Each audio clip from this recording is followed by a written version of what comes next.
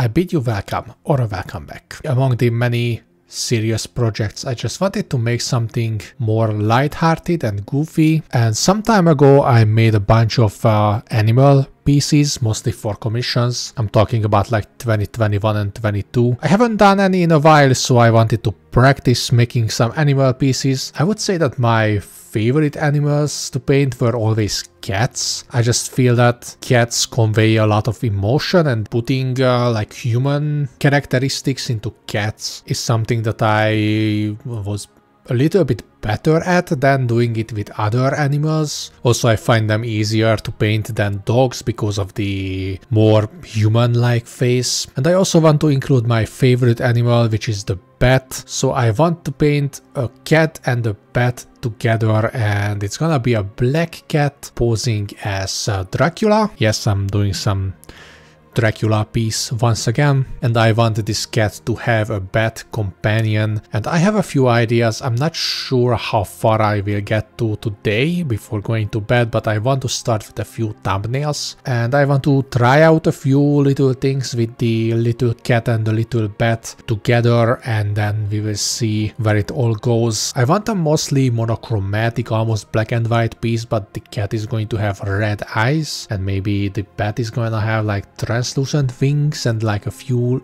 little colors, like cute and goofy piece than the stuff that I've been making lately. So let's get into it and do our random little cat bat thingy.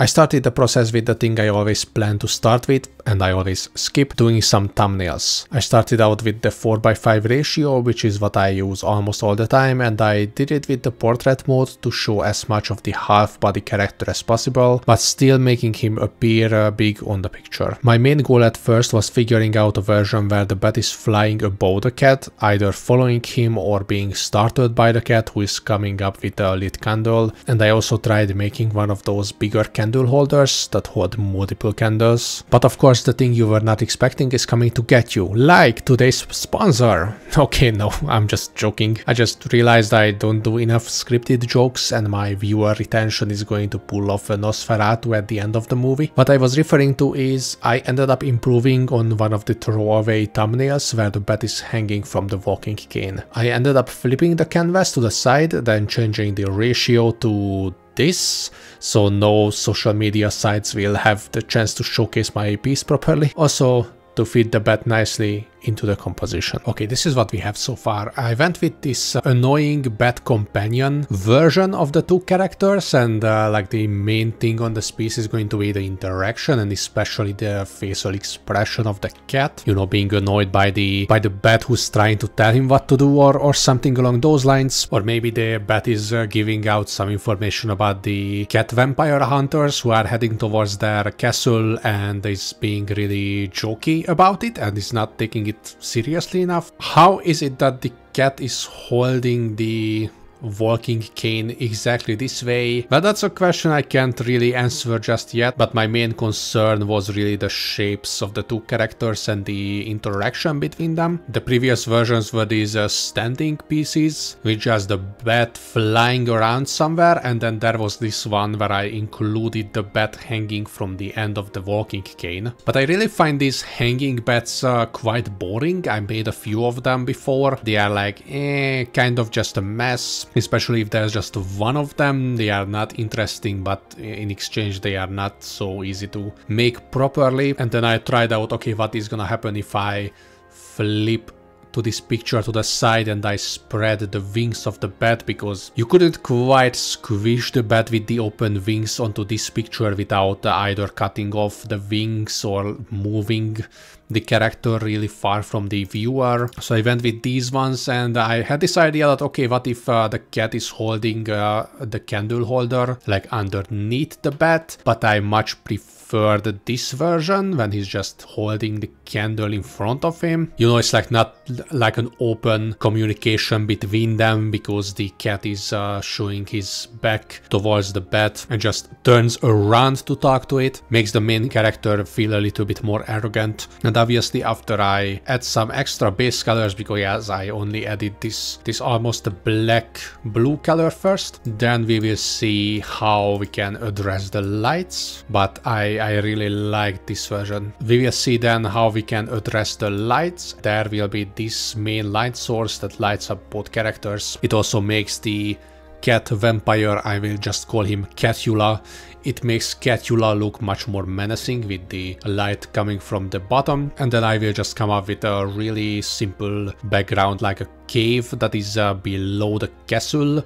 So there will be a lot of those things that I will write on the screen now. We will figure it out. So let's continue with this space. The colors almost entirely relied on one single light source, which is the candle. I added some overall ambient light to the little cave, of course, so it's not pitch black. Then later I added some blue skylight seeping into the cave from behind the cat, both adding a nice little blue rim light and also just creating a brighter spot that brings the character out much more. Speaking of the characters, I of course modeled the cat after Dracula from the 1933 version, and the thing with the eyebrows and the entire expression on the face came from this picture of Bela Lugosi, and the outfit was also based on this version. The bat on the other hand was based on the regular bats from planet Earth, the insect-eating ones that have a proper name, I just never remember it, and it's so much funnier to write that into the script instead of looking it up. What I really wanted to do with the bat is make it lean forward, so not just hanging from the cane,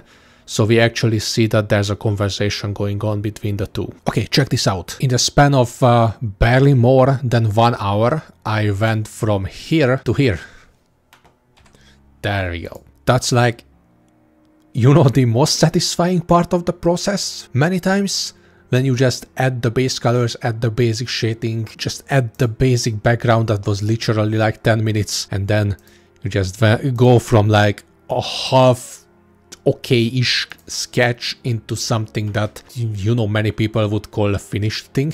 Obviously this arm is really broken. I want to fix that. I will try this now. I'm going to give myself 1 hour plus maybe a few minutes if it's needed to render this. I won't touch the background. I think I just want to go and finish the characters, both of them. Limit myself with the rendering this time. So, oh wait, I wanted one other thing. Some nice translucency to the ears of the cat and some translucency, extra translucency beyond what we have here. To the wings of the bat, it's too red. Something more like this. Less red.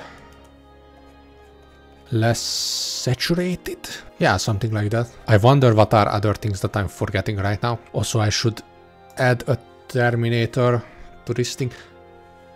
I didn't even want this ball to be metal. Also, I just realized that that is the longest walking cane ever. It's like, okay, wait, let me check it really quick. So this is one head. Okay, that's one head, 2 heads, 3 heads, 4 heads and a little. How long is a walking cane? Man with walking cane. Okay, I just tried to Google man with walking cane, and then the autocomplete says man with walking cane arrested. I don't want to click on that. Okay, so the walking cane, it should reach barely beyond the crotch, which is about the size I have. 1, 2, 3, 4, pretty much. It still looks weird. You know, it's gonna end around here. Give it like a proper handle, because how is the cat gonna hold it if it doesn't have a proper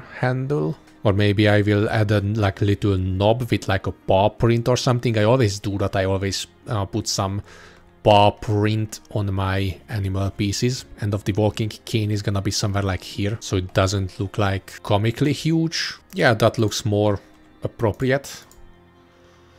Okay, tangent over. There's not much going on about the rendering. I ended up working on it for about an hour and a half in the end. Most importantly, I fixed up the messiest parts of the character, still leaving in some artifacts that then I can claim I left them there for artistic purposes, of course. One thing I used for the fur was a smudging brush that I saw in one of GabyT's videos. It's really just a round brush with a little bit of texture, since it uses one of the default watercolor brush tips from Krita, plus a bit of pressure sensitivity, and it can really nicely pull a few pixels to make them look like fur. All you really need is somewhat rendered base and you are good to go with it. I'll link her channel in the description if you want to check it out. In the end, I did some fixes like cutting out and repositioning the eyes to properly look at the bat, but it was about all I did for this quick practice piece. There we go. Lamp. Not so much lamp. Other lamp. There we go. I finished this a few days ago. I've been just procrastinating on doing this exact recording, so that's why the video is late. Also, like 3 days ago, I decided to quit drinking caffeine, and like the 24-hour mark was like nothing. I was just, this is cool, this is fine.